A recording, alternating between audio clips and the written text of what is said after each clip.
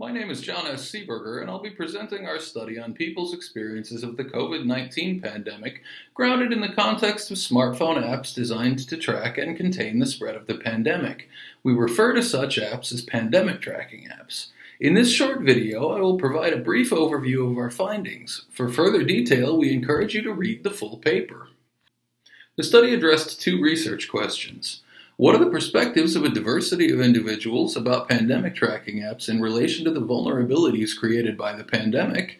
And how could we synthesize these perceptions and experiences to refine the understanding of the concept of vulnerability itself as it is applied in research and practice in human-computer interaction? To answer the research questions, we used a semi-structured interview protocol. The protocol covered three main topics: the impact of the pandemic on everyday life, opinions and experiences regarding smartphone apps designed for tracking and containing the spread of the pandemic, and the general views on the use of technology for the purposes of responding to the current pandemic as well as such public health matters that may arise in the future. We used the protocol to interview 23 participants from multiple regions across the world, 10 from the United States, 8 from India, and 5 from the Middle East and North Africa, i.e. the MENA region. When we conducted the interviews, the state of the COVID-19 pandemic in these regions was roughly similar. The sample contained an even proportion of males and females, covering an age range from 20 to 66 years. We analyzed the transcripts of the interviews with reflexive thematic analysis, with multiple iterations of coding and discussion among the authors.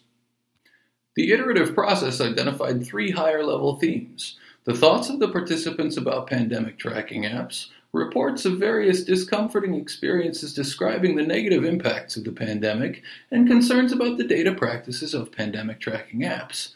We briefly discuss each of these in turn. We found that most of the participants expressed positive attitudes about pandemic tracking apps as a means of pandemic mitigation, as illustrated by these example quotes from two of the participants.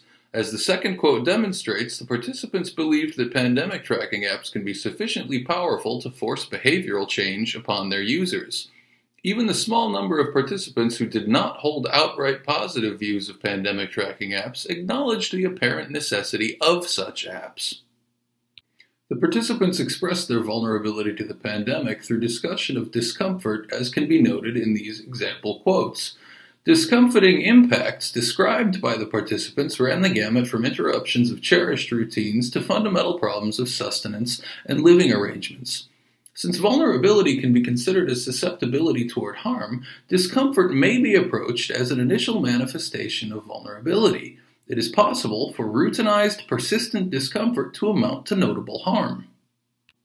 Alongside the persistent discomfort experienced during the pandemic, the participants routinely expressed long-term concerns regarding the expected data practices of pandemic tracking apps. The support for pandemic tracking apps was tempered by the recognition that the apps are, in and of themselves, a source of potential discomfort. Maintaining the privacy of one's bodily state becomes more difficult when data, in the context of app culture, implies the participation of unknown third parties. Persistent discomfort over the intangible losses of app culture translates to future-oriented vulnerability.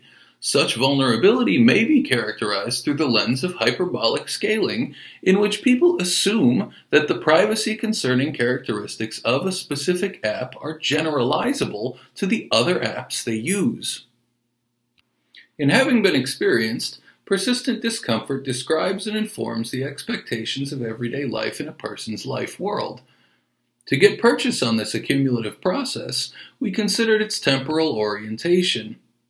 In considering the persistence of discomfort in the present as a harbinger of normalized vulnerability, we examined its relationship with the past, such that expectations about daily life rooted in the way things have been are violated. We term this temporal facet of vulnerability in the present as real vulnerability. When considering the near future, we identified anticipatory vulnerability as a temporal facet wherein violations of what is expected in daily life in the present derail future plans. Logically, the temporal boundary between real and anticipatory vulnerabilities is porous.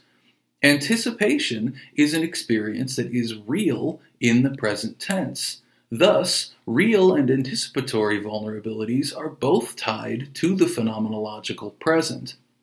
Design efforts in human-computer interaction typically focus on shaping the proximal future. When the designed proximal future becomes the present, the iterative process continues. Our data suggests that the focus on the proximal future may not be adequate.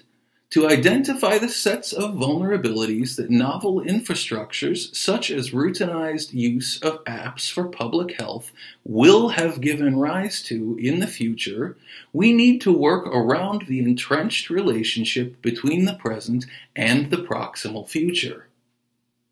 The combination of persistent discomfort in daily life during the COVID-19 pandemic and the worries about the data practices of pandemic tracking apps points to a third temporal facet of vulnerability. This is a complex facet manifest in hypothetical and conditional considerations of distant futures in which people imagine a new world in which a technology will have become a part of the infrastructure, with people having adapted to its use being a taken-for-granted aspect of everyday life. We refer to this facet as speculative vulnerability. The addition of speculative vulnerability completes the picture by incorporating considerations of distant futures in design efforts. Speculative vulnerability offers a conceptual framework through which we can identify conditions of normalized vulnerability that may characterize daily life in digitally transformed digital futures, in which presently emergent or speculative infrastructures will have achieved invisibility. Instead of a specific concern for known individuals or subpopulations that presently face harm, speculative vulnerability is oriented toward a broad concern for future generations who will be born into the infrastructures we envision today as having been realized in the future. A focus on speculative vulnerability can enable designers to consider the effects of their designs on the humans situated in their life worlds, rather than on the reductionist users born of concern for the immediate impact of design choices based on the relationship between the present and proximal future. While technological solutions to the COVID-19 pandemic may be harbingers of vulnerability, such solutions also have the potential to serve as beacons for the ethical and transparent development of technology that does not rely on the economics of surveillance capitalism. The global reach of the pandemic presents as an opportunity to normalize more ethical design and deployment of technology. We are grateful to the participants of the study for their time. Feedback from anonymous peer reviewers helped us refine the contribution of the paper. The research reported in this paper was supported by a grant from the Economic Development Administration of the United States Department of Commerce. The contents of the paper and this video presentation are solely the work of the authors and do not necessarily reflect the views of the Economic Development Administration or the United States Department of Commerce. In conclusion, speculative vulnerability constitutes a lens through which one can engage in critical and infrastructural futuring not wholly tethered to the empirical observation of the present.